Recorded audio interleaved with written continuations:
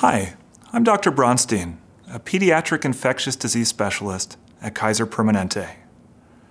In this time of school closures and other disruptions to everyday life, many of us parents and caretakers may be wondering how to talk with our kids about COVID-19 and what to do to keep them and others healthy.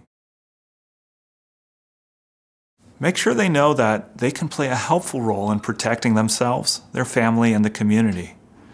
By doing things like washing hands frequently, sneezing or coughing into their elbow, and staying away from others when they're sick, they can help everyone stay healthy.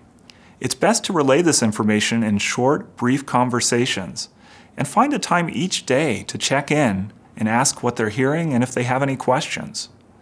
This will allow you to correct any misinformation they've heard, answer their questions, and offer reassurance.